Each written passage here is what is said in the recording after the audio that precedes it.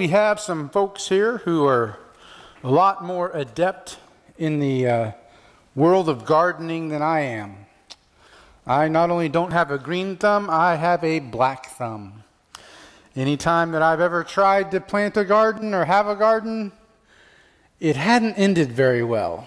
Certainly not with vegetables to eat and things of that nature. I have lived in a place one time, though, where the guy that was there before me had planted a garden, and that next summer, our first summer there, stuff started just sprouting up out of the ground. And I was mowing and just mowed over the top of it, didn't know what it was or whatever. And someone told me, "Hey, that's lettuce."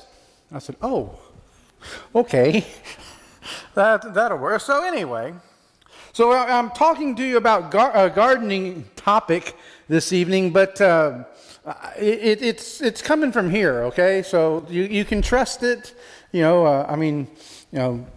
Anyway, I just wanted to let you know that. But the fig tree was the most valuable of all trees. It was naturally a very productive tree. In fact, it bore 3 crops each year. Normally, it was in fruit 10 out of the 12 months of the year, with what we would consider to be April and May being the only exceptions. Because of this, fig trees were often planted among the vines. Because that way, if the vines failed, which sometimes they did, the owner was sure to have figs to harvest, and the season wouldn't be a total waste, and it wouldn't be a total loss. Now, under normal circumstances, a fig tree, once it was planted, it would take 3 years for it to bear its first fruit. And then, like I said, after that, it was almost every month, 10 out of the 12 months of the year, you could look to that tree and you would find fruit on it. You'd find figs on it. Well, in Luke 13, verses 6 through 9, Jesus tells a parable about a fig tree. And a lot of times when Jesus tells a parable, it's about a person. But this one's about a fig tree. And let's see what he has to say, looking at Luke chapter 13, verses 6 through 9. And he told this parable. A man had a fig tree planted in his vineyard, and he came seeking fruit on it and found none. And he said to the vine dresser, "Look, for 3 years now I have come seeking fruit on this fig tree, and I have found none. Cut it down. Why should it use up the ground?" And he answered him, "Sir, let it alone this year also, until I dig around it and put on manure. Then if it should bear fruit next year, well and good. But if not, you can cut it down." The point of the parable is that the owner waited the required 3 years. In fact, some would say that based on how this reads, not only had he waited 3 years since he planted it to look for fruit on it, but he had gone an additional 3 years. That it was the 3 years, and then it was the first time he looked on it, and it didn't have it, and then he waited 3 more years to find fruit on this fig tree, and he hadn't found any. And so his response is probably the response that we would have if we had a plant in a garden or a tree in a garden that wasn't producing fruit. Cut it down. Plant another one that will bear fruit. But the gardener interceded on the tree's behalf for just one more chance.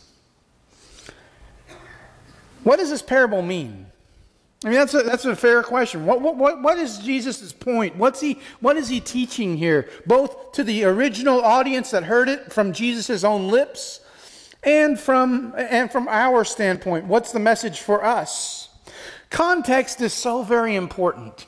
Anytime that you are looking at Scripture, you need to know the proper context, because if you take a verse and you remove it from its proper context, you can get from it, in some instances, not only not the correct meaning, but the opposite meaning that the word should have had when you looked at it. So, putting this verse in the context, this parable in the context, we need to know what Jesus is talking about.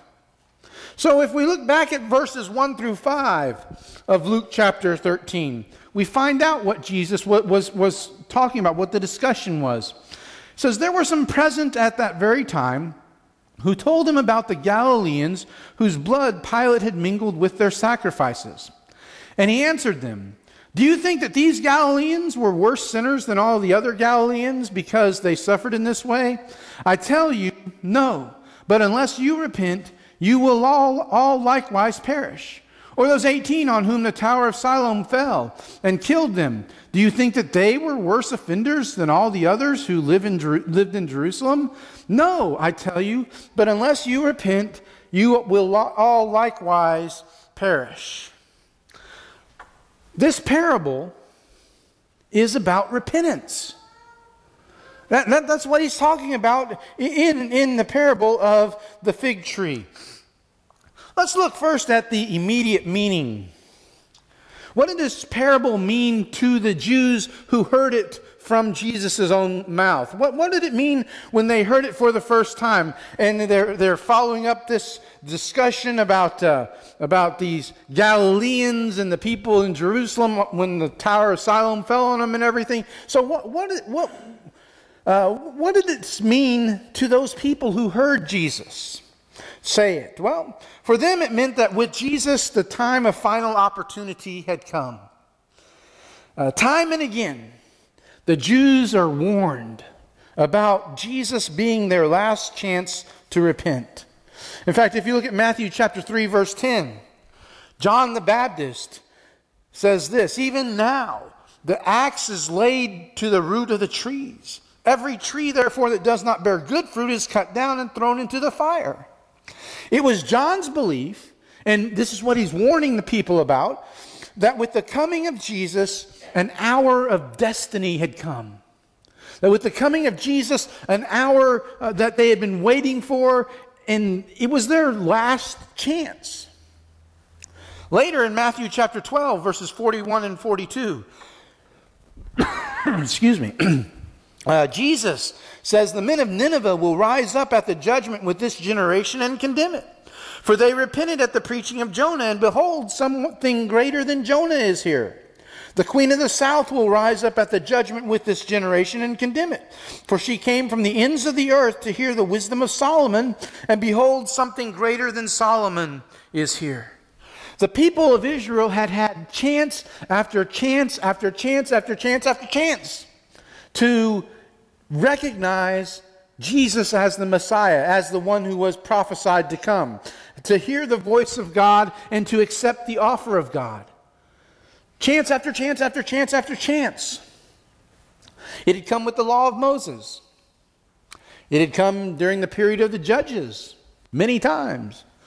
It had come during the period of the kings, not with the kings themselves, but with the prophets that were sent to warn the kings about the disastrous path that the vast majority of them were taking. And it had finally come in the Son of God. Just as the fig tree was to receive one last chance, so Israel was to receive one last chance, one final opportunity to take God's way. The coming of Jesus was a last chance for this very simple reason that God could do no more. It was impossible for God to make a more urgent appeal. It was impossible for God to make a more emotional appeal, more moving appeal than in sending His very Son, a part of Himself. To reject Jesus was finally to reject God, because beyond Jesus, God's appeal could not go. So for the immediate audience that hears Jesus say these words, it's the fact that with Jesus, the time of final opportunity had come. But the same is true for us today. Jesus is our last chance at salvation. You see, with Jesus, a pattern was established. When Jesus died on the cross, was buried in the tomb, and rose from the grave, never to die again, a pattern was established that would ensure that when we rise from the dead, it will be never to die again, but to live with him for all of eternity. And unless we conform to the pattern, then we have rejected Jesus. We've rejected God. We've rejected our last chance at spending eternity with them in heaven. We must conform to that pattern of Jesus' death, burial, and resurrection. So with the immediate lesson of the parable having to do with Jesus being their last chance for the Jews, and that, for that matter, for us as well, the parable contains many general lessons as well. So let's look at some of the general lessons that we can learn from this. First of all, the fig tree was useless. Okay? I mean, I don't know if you got that out of the parable, but I think it's pretty blatant from the parable. The fig tree was absolutely useless, and uselessness invites disaster. Because the fig tree was useless, it was threatened with destruction. Because it wouldn't produce figs, it was going to be cut down. The ultimate test of any man or woman is, of what use are they in the world to God? How can God use you? How will you allow yourself to be used by God? That's the ultimate test of a man or a woman. Now, don't misunderstand. Usefulness does not necessarily mean doing the quote-unquote big things. You know, it is quite possible to be of the greatest use by doing what looks like the littlest of things. Seemingly insignificant things. Seemingly things that are beneath some of the people who do some of the bigger, more important things. For example, think about the story of the widow's mite, Luke chapter 21, verses 1 through 4. Do you remember the story? Jesus is watching the people as they come by, putting in their offering, their tithes, into the temple treasury. And people are coming by with lots and lots of money and putting it into the treasury and all. And then a little widow comes with 2 very small copper coins worth less than a penny. And she puts those in. And when she does, Jesus says to his disciples, she put in more than all the others. And you know what? The disciples don't get it. Big surprise, right? I mean, they don't understand what he's talking about. And so Jesus explains to them that the rich gave out of their wealth, but that she, out of her poverty, put in all that she had to live on. 2 mites, seemingly so small, yet paid great dividends for that widow. How does that relate to us today? Well, sometimes we think that the only way to serve God is to do the really big things. To preach in a public assembly of the church. To lead singing, or to say a prayer, or to wait on the table, or to do all these other leadership type things. And we think that that's the only way that we can serve God. We fail to realize that there are so many other ways that we can serve God. That what we do here on Sunday is just a small portion of how we serve God. I mean, you may not be able to say a prayer publicly for whatever reason, but maybe you have the ability to talk to somebody that you've never met before and just, carry on a conversation with them and make them feel very much at ease. There are some folks who can't do that. I struggle with it, okay? I can more intimidate people than make them feel at ease sometimes. But you might be able to do that. And that might be a way that you can serve God. When we come together, you find the visitors that are here and you talk to them and you help them feel at ease, help them to feel welcomed here. Even the guy that was here this morning with the Mississippi State tie. Okay, did y'all notice he had a Mississippi State tie? He was here for some football game or something. I don't know. I bet he was disappointed that there wasn't much of a game. But that's another story for another time. The point is that no matter where they come from, they need to feel welcome. And we need to understand, and that may be your ministry. That may be the way that you can serve God. And just because you're not standing up here on the stage doing something doesn't mean that your ministry isn't important. It doesn't mean that you're not serving God. So whatever your talent is, even if it's not the most quote-unquote glamorous form of service, it is service. And if that is a talent that God has blessed you with, then you need to use it to His glory and not be ashamed of it, because the person with whatever your talent is just as important to God as the person who delivers the sermon, or who leads the singing, or who waits on the table, or who says the prayers, or whatever else happens up here on this stage.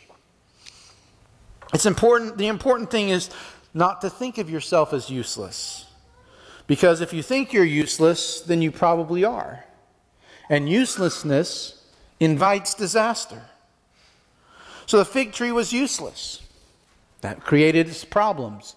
Not only was the fig tree useless, though, but the fig tree was a burden to the ground. Did you catch what the owner of the vineyard said here? He said, why should it use up the ground? The fig tree was using up the nutrients of the ground without putting anything back.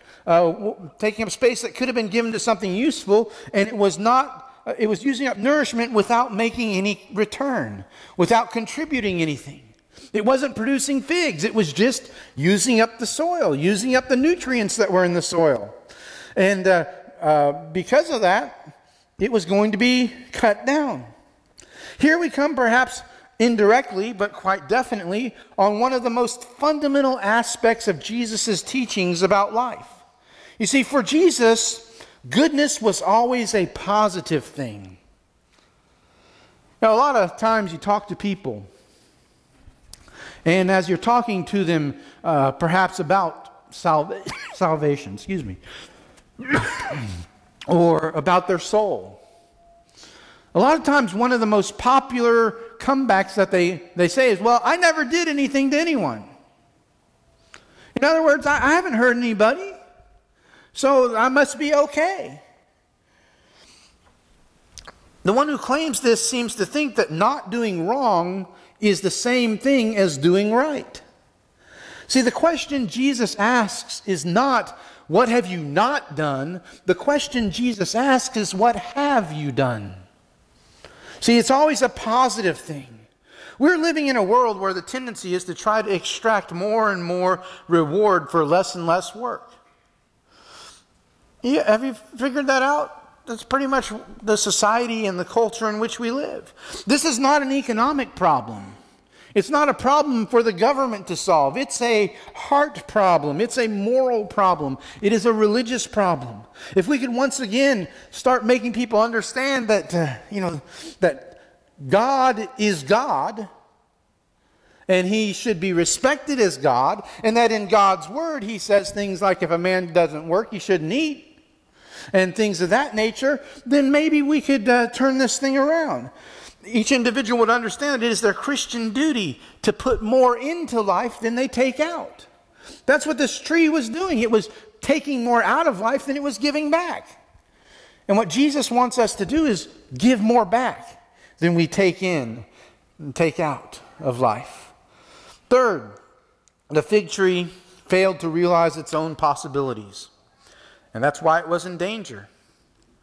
As I mentioned earlier, the fig tree had in its capabilities the ability to be the most fruitful of trees. In this tree's case, it had a special opportunity because it was planted among the vines in the great soil of a vineyard. It really should have produced many, many figs instead of nothing. But the tree remained fruitless, and because of this, it was in danger of condemnation. You know, the most common word for sin in the New Testament, in the Greek language, is a shooting term. What it means is to miss the target. Not only do you not hit the bullseye, but you don't even hit the target. I mean, have you ever been shooting arrows or a gun or whatever, and you're shooting at a target and you totally miss it? That's what this word means. It means missing everything, failing to meet a standard. It's similar to a young boy who was born into a wealthy family. And when he was born, everybody that saw him said, "Oh, he will do great things in his life." Well, as the boy grew older, he didn't do anything. And people began to say, well, he could do great things if he wanted to. And then when the boy reached the end of his life, they said, well, he could have done great things if he had only wanted to. That's what sin is. Missing a standard, failing to make the most of an opportunity, to have some opportunity, ability, and make nothing of it, to have been able to make some contribution in life and to not have made it, to have been able to have given some help to somebody, but you didn't give it to them. You withheld that help. That is sin. In fact, James chapter 4, verse 17 puts it pretty clear. Anyone who knows the good he ought to do but does not do it sins. See, it's not a question of can you do it. God's going to give you opportunities to use the abilities that you have. God doesn't ask us to do more than we are able. But He does demand that we do what is in our ability to do, and not only that, but to do it to the very best of our ability. Then finally, the fig tree failed, but it still found a champion. The fig tree failed, but it still found a champion. The gardener, the vine dresser, still believed in the tree. Got the fig tree another chance because he believed that the tree could produce. That the tree could do what it was supposed to do, what it had in its abilities to do.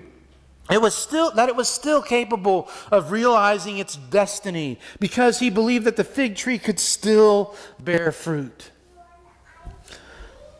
Did anyone here ever fail?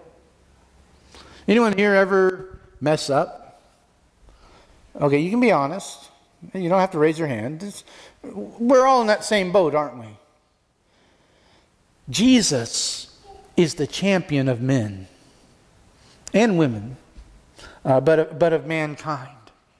The most significant thing about Jesus is His tremendous belief in mankind. That is proved beyond all doubt by the height of the commands that Jesus gave. No leader ever demanded so much from his followers. Jesus obviously believes that we are capable of doing things that are so great we can't even begin to imagine them. And He believes this even after we let Him down time and time again. Perhaps the best example of this is the Apostle Peter. I mean, no one could have hurt Jesus more. I mean, you think about that night when Jesus was betrayed and He was taken into the high priest's home, and Peter followed at a distance and got into the courtyard. And then people started saying, "Hey, you're a Galilean. You were with this guy, Jesus." "No, I was not." Then someone else says, "No, you were. Your accent gives you away. Just admit." "No, I wasn't." Then a few minutes later, "Yeah, you were." And he starts calling down curses on himself and starts yelling and screaming and making a big to-do about, "I don't know the man." In John's gospel, I believe, tells us the rooster crowed and Jesus turned and looked right at Peter. And all of the beatings and the physical harm that had happened to Jesus, I think that failure of Peter hurt him more than all the other things combined. But even though it hurt him, Jesus didn't give up on Peter, did He? But after Jesus rose from the dead, Mark 16 verse 7 tells us that Jesus sent a message specifically to Peter to say, "Hey, I've risen from the dead and I still believe in you." The very fact that Jesus believes in us should fill us with a new determination not to fail Him. So even though the fig tree failed, it still found a champion. The gardener still believed in the tree, but there's a harsh reality we need to be aware of. And that is that there is a limit. After one more year, the limit came for the fig tree. If it didn't bear fruit in that one more year, then it was going to be destroyed. For us too, there is a final chance. For us too, if we continually and purposefully and willfully refuse to live the lives that God calls us to, eventually we're going to become incapable of living the lives that God calls us to. It is the law of life that says if a person fails to use a faculty, he will lose it. Someone once said that if one lives long enough in the dark, they'll become blind. If one refuses to use an arm or a leg long enough, the muscles will refuse to work, and the limb will become paralyzed. If one has a talent and doesn't use it, they will lose it.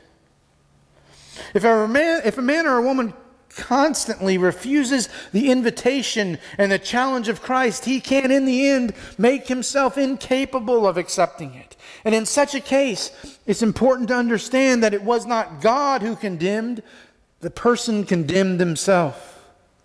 This parable is an encouragement to continue to follow Christ, no matter how inadequate a job that you feel that you are doing, and you will never be shut out. Because all that tree had to do was start bearing fruit. All it had to do was start doing what it was supposed to do. And it would continue to survive. But when we refuse to make the effort, we can shut ourselves out. 1 John 1 verse 7 says, if we walk in the light as He is in the light, we have fellowship with one another, and the blood of Jesus, His Son, continually cleanses us from all sin. What does it mean to walk in the light? Does it mean that you never sin? No. Does it mean that you sin and you don't care because, hey, God's job is to forgive us, so it doesn't matter? No. What it means is that you're making your best effort. And when you stumble and when you fall, you get back up, you dust yourself off, and you keep on going. What about you? Are you still trying to follow Christ each and every day, each and every moment of your life? Are you willing to let Jesus have His way with you? To let Jesus determine the course for your life, the path for your life? More than just being willing to do that, have you actively taken steps to allow Him to guide the course of your life? If you haven't, now is a perfect opportunity to start. Maybe starting means that initial act of obedience by being immersed in the watery grave of baptism, having your sins washed away, being raised to walk in newness of life. Maybe that step is to maybe talk with the person sitting next to you, saying, hey, I'm struggling, and I want you to pray with me, and I want you to pray for me. Maybe it involves something more public, asking the assembled church body here to pray with you and to pray for you. Whatever that need is, don't leave here with things not absolutely 100% right between you and God. And if we can help you through a public response to make things right, then won't you come to the front now as we stand and sing together.